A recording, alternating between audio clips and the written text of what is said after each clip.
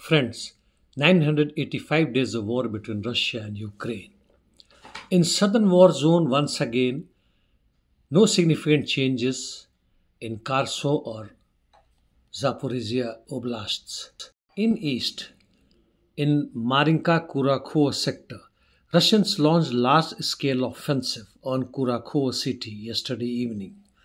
They have entered Novo-Alexeyevka near Selidov. So far in this sector, they have taken over Maximivka, Kurakhivka, most of Novoselidivka, Ilinka, and part of Voznesenka, and Russian offensive operation continuing in Berestki and Uspenivka.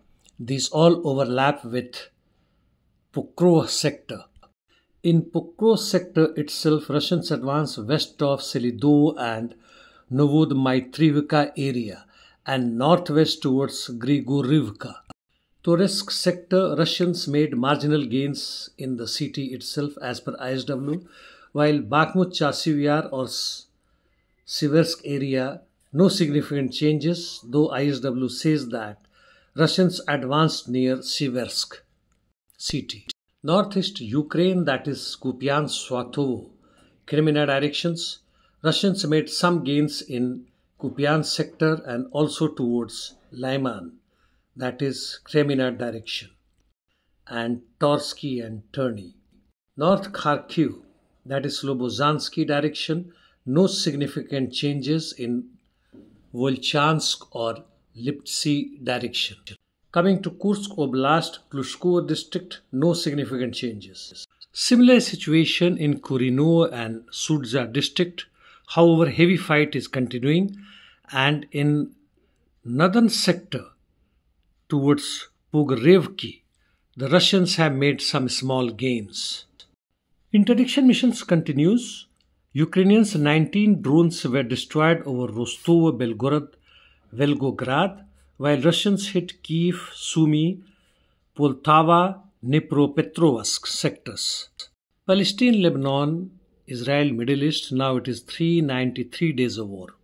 Gaza Strip war continues as before, and similar situation in West Bank where situation seems to be escalating. On Lebanon border, counterattacks by both the sides continuing, while Hezbollah is not far behind the Israeli forces, except that they do not have air power or air defense, but their rockets and UAVs continue devastating northern Israel. Because of the forthcoming election in US, it has suspended to and fro flight from Israel, and also as the threat from Iran persists. Moldova election results by and large has come. Alexander Stoyanoglu, who was leading in local election for presidential post with 51.19%, but has finally lost to Maia Sandu, as she now claims to have 54.96% because of diaspora votes. I wonder how many were they, but they all come from the Western Europe and elsewhere. USA and allies will accept this election, but not what happened in Georgia or earlier in Venezuela. The democracy is not about election, but about pro-American regimes.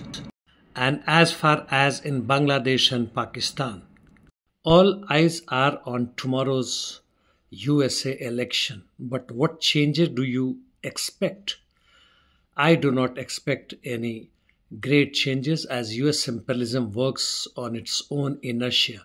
And unless imperialism itself is destroyed, there will be no changes. Thank you guys.